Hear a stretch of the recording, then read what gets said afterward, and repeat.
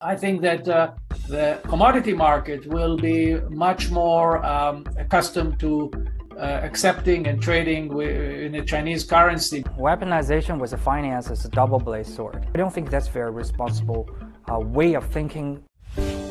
Hello everyone, welcome to the new episode of West East Talk by China News Service. I'm Peng Dawei, the Deputy Director of China News Network Research Institute.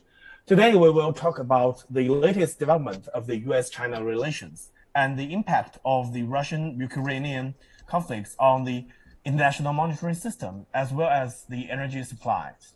We are joined by Dr. Qu Qiang, Assistant Director of International Monetary Institute, IMI, at Renmin University of China in Beijing, and also by Dr. Gail Loft, who is the co-director of the Institute for the Analysis of Global Security, IAGS, which is a Washington-based think tank focused on energy security and economic trends.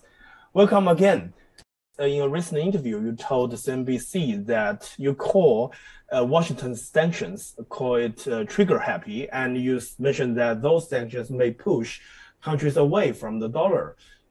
Could you please elaborate more on this scenario?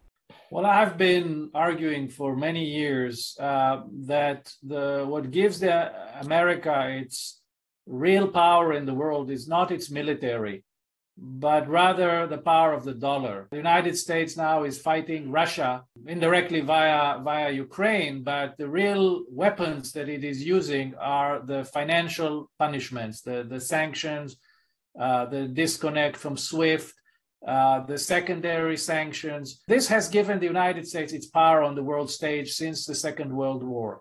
But what we've seen in recent years that the long-arm jurisdiction and the trigger happiness when it comes to sanctions. You know, 1 of 10 countries in the world today is under US sanctions.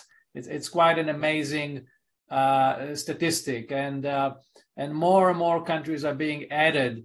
Let's not forget, until not long ago, they wanted to even sanction Germany. They wanted to impose sanctions on India. So nobody seems to be immune from US sanctions.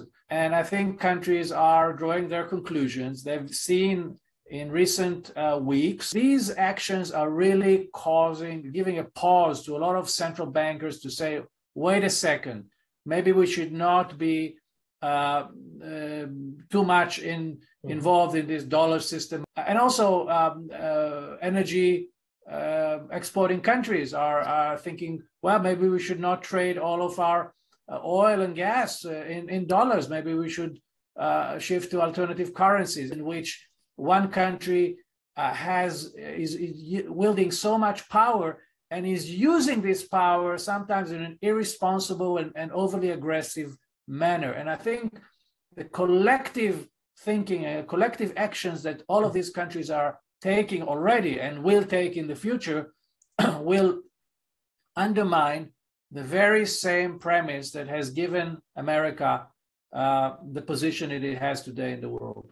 And what do you think of the weaponization of finance? Weaponization with the finance is a double-bladed sword. In Trump's administration, they try to weaponize trade barrier and put a toll on Chinese export goods. But it turns out for every $1 extra tariff on Chinese products, 80 cents will be spent from the US consumer side, like I mentioned. And now American customer, despite they have a very high rising price in all over the spectrum products, and now they have to pay an extra $1 for the tariff.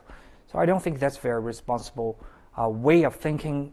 And plus, the whole free trade and international trade system has been, lead and been built under the guidance of America. So before you tear down your heritage, you really need to think more carefully. Most countries are already decreasing their purchases of US bonds at the very same time that it needs to take so much more debt because to fund those crazy deficits. That's not a smart thing to do. You got to be friends with your banker. You want to be in good relations with your banker, but that's exactly the opposite of what Washington is doing.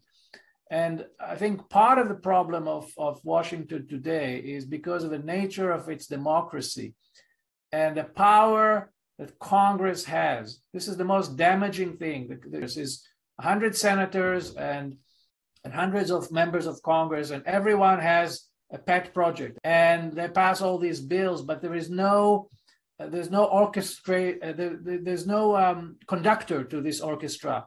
There's no harmonization of all of this. And as a result, over time, you have so many sanctioned people, so many sanctioned entities, so many sanctioned countries, and nobody ever gets off these lists. At some point, you reach a critical mass and you get a rebellion. And I think what we're seeing today is we're seeing the beginning of a rebellion. Is there a new opportunity for the internationalization of renminbi?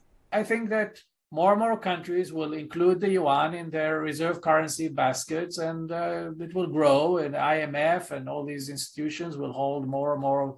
And also, I think that the commodity market will be much more accustomed to accepting and trading in the Chinese currency, because China is the biggest consumer and the biggest importer of food and energy. I do think it has a bright future because of the conflict of the geopolitics recently.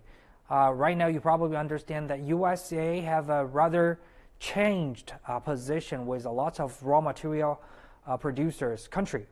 For example, with Venezuela, with Middle East countries, with many other countries, they feel, and Russia, of course, so they feel not so trust like before.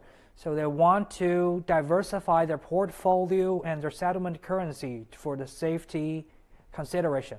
So they choose to use Chinese yuan as another part of their portfolio.